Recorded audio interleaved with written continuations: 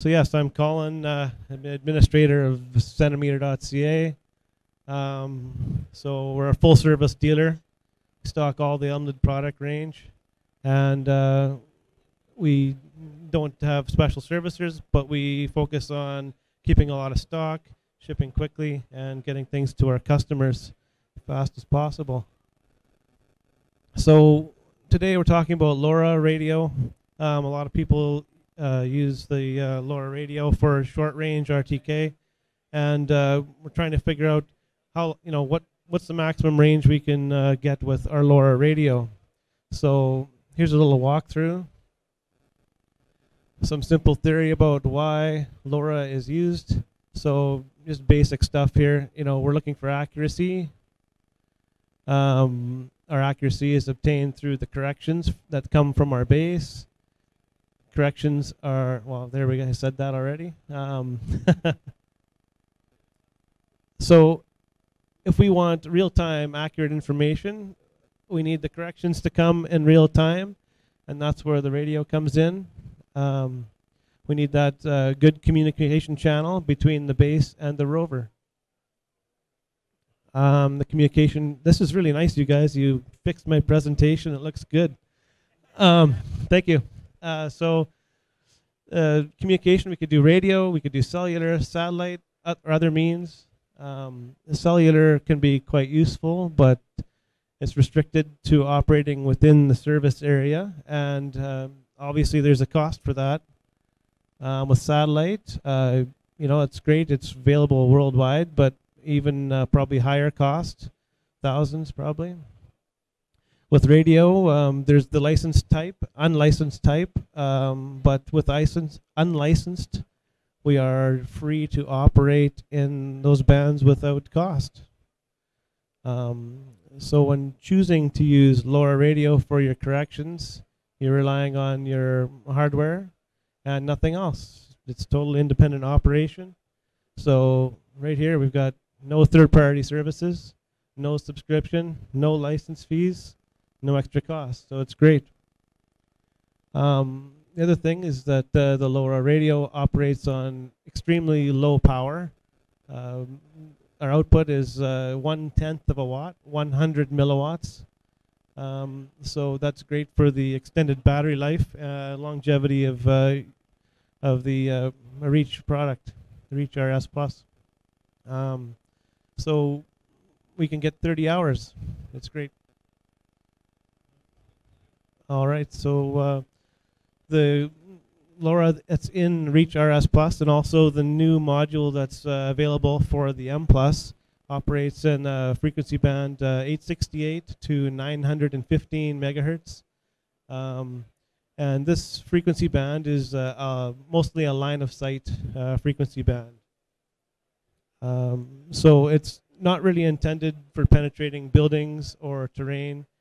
It's not like the higher power, low frequency radio that will bounce off the ionosphere. So we need to maintain that line of sight. Here's a little picture about the different types of radio propagation. So the lower bands, you can do some bouncing off the ionosphere, but with these low power radios that we want to use, that are free to use, we need to maintain this line of sight. So if you're going a long distance, you need to make sure your antenna height is sufficient. So normally you're just going to put your base on a high point. I think that's the next slide. Oh, not quite. So yeah, here we're up at the top one here, 900 megahertz. So we have limited maximum data rates. And that's, we can get more data if you're closer. But if you're further away, you just lower the data rate and slow things down a bit. So here it says, this is a contradiction a little bit. We said it's not, it's line of sight, but you know what? It can go through a little bit of vegetation, trees, leaves, and things. Okay, I'm going to skip this. So here we have the graphic. If you're going to choose a base station location, you want to put it up on a high point so your rover, no matter where it is, can have a good view and get a great signal. So that's just a very basic rule to have a good result. So now, in order to increase the range, something must be sacrificed. So what we're going to do is we're going to reduce the bandwidth. So normally we'd be operating at full bandwidth, which is 18 kilobits a second, and we'd have maximum RTCM3 messages. So we're going to reduce that down to close to the minimum. Minimum is 0.81.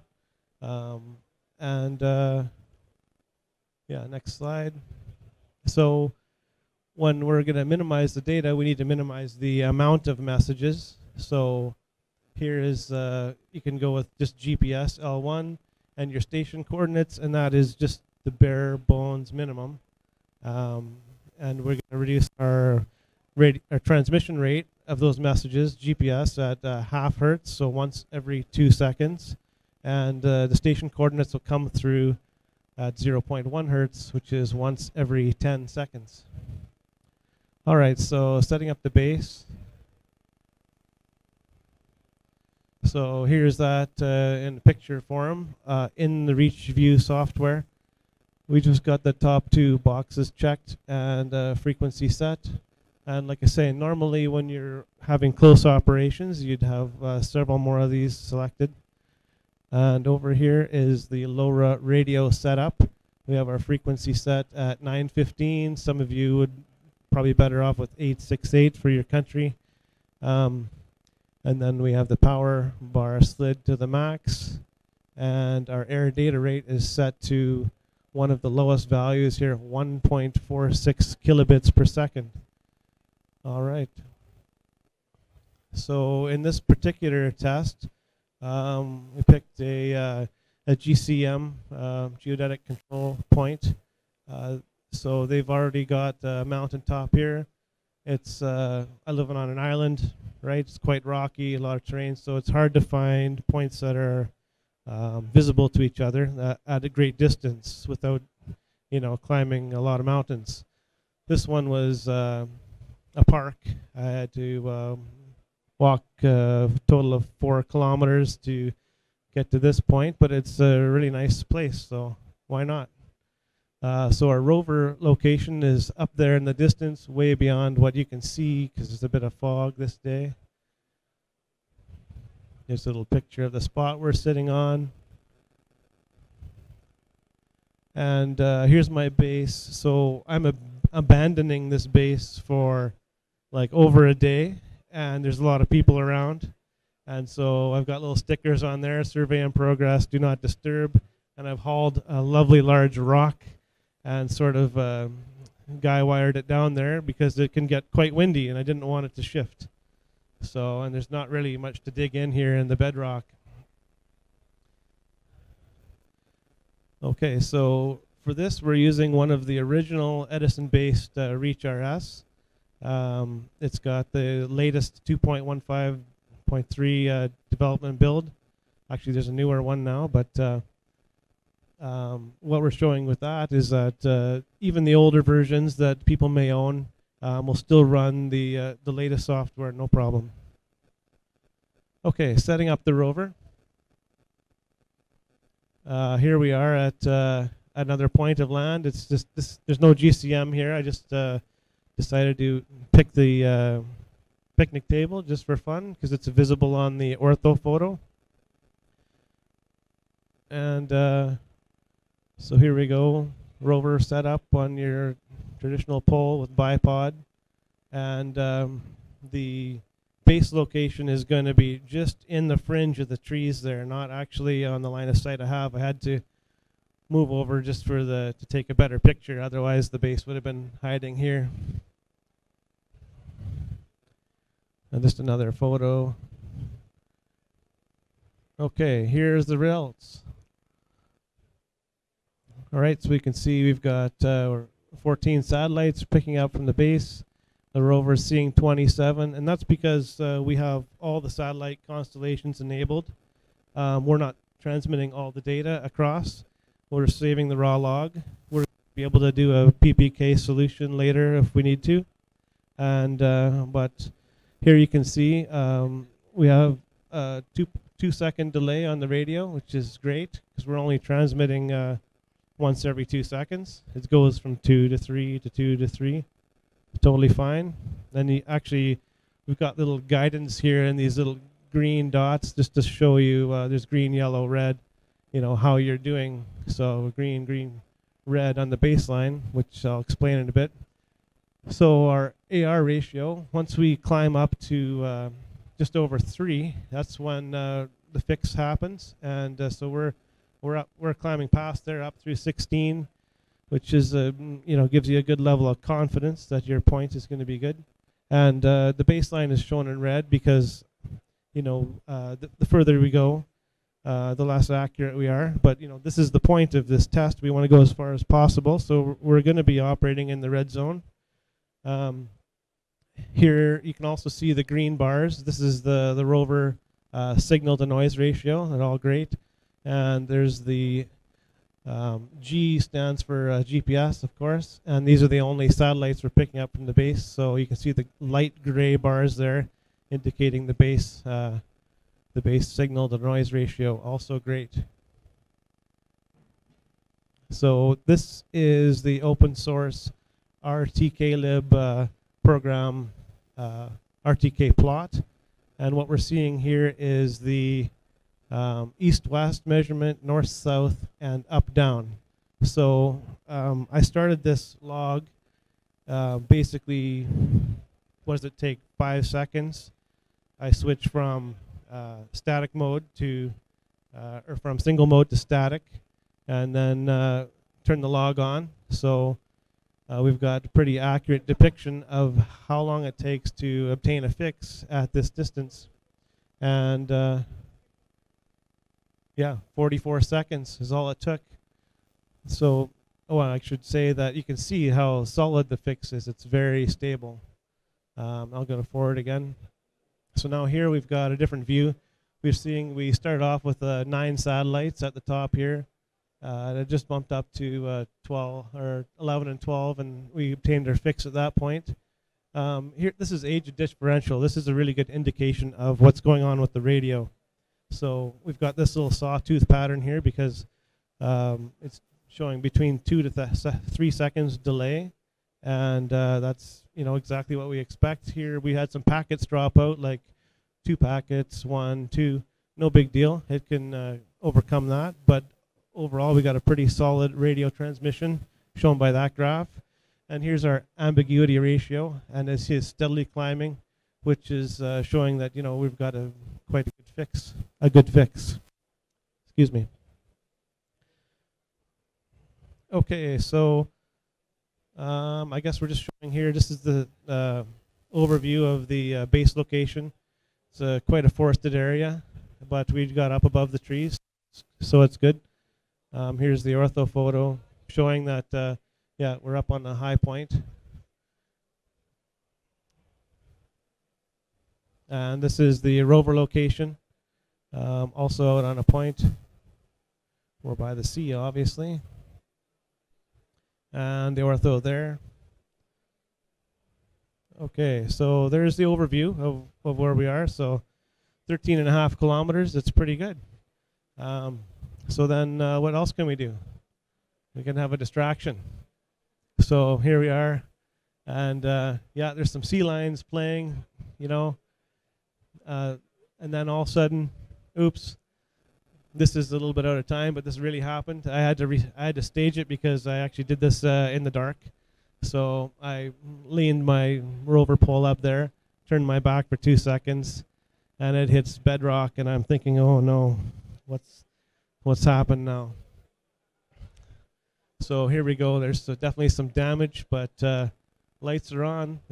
It takes a beating. It still works, and I was able to continue. But yeah, please don't try this at home, folks. Take care. All right, so here's a second test. Here we are at a nice picturesque spot. It's Sheringham Lighthouse on the west coast of Vancouver Island in Canada. There's a nice GCM marker right here. the lighthouse has its own marker, but it's not as great of an accurate point. Another nice photo. There's the point. Oh yeah, there's the lighthouse, the main marker, but like I say, it's not an accurate spot to be sitting on. Results of that. Okay, so now we've got some serious distance here, folks. We can see 21.1 kilometers. We've obtained a fix. It's similar to the last one. You know, we're tracking 15 satellites on the base, 28 on the rover, and same. Our age of differential is great. Our AR validation radio is lower than last time, but it's on a slow climb, but that's because we're at a much further distance. So we're going to get there.